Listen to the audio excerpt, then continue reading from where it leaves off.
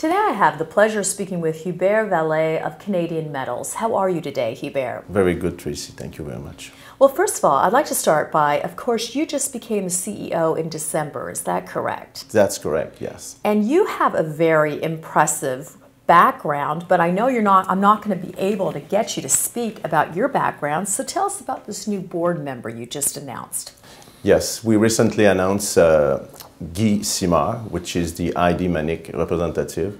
He would be sit on our board and acting actively to promote the project. And of course, this is a project that if you do not know about it, we're going to introduce you to Canadian Metals properly. This is a quartz project, and it's your goal is to be a fully integrated quartz project. Is that correct? Yes, we fully own the deposit of quartz, and we intend to build a smelter in Baie-Comeau, just across the St. Lawrence River. And if you don't know anything about quartz, tell us a little bit about the quartz market. Just give us a kind of an overview.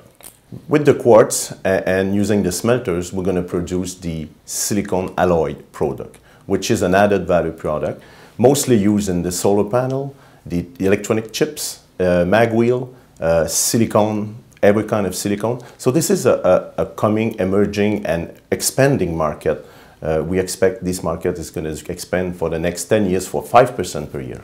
And of course, you're not just another quartz development project. You have infrastructure and many elements of your project well underway. Can you be really specific and tell us what makes Canadian Metals so intriguing to potential new shareholders? So in Baie-Comeau, we will access a very good infrastructures, port, railway. We can expedite our final product to all around the planet in North America and by overseas. So, and also access a good electricity, very good electricity, reliable and relatively cheap electricity. Well, I've seen some pictures of your infrastructure and it looks very impressive to me, but you keep bringing up Baie-Comeau. Can you tell us a little bit more about what this is? The smelter in Baie-Comeau will consist in 3 arc furnaces of 35 megawatts. Producing 50,000 tons of silicon alloys per year.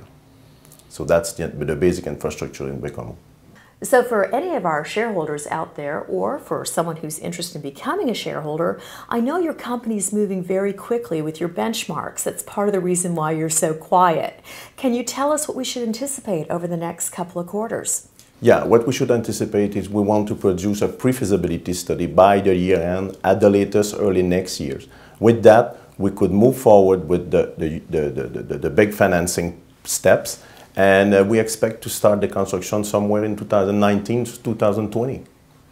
You're starting construction in 2019, 2020? Yeah. And so production, of course, will happen at that time. Yeah, production somewhere in 2021. We'll start the first furnace, the second furnace, and the third furnace. And do you have any offtake agreements in place yet? Not yet, but many discussion is now having place.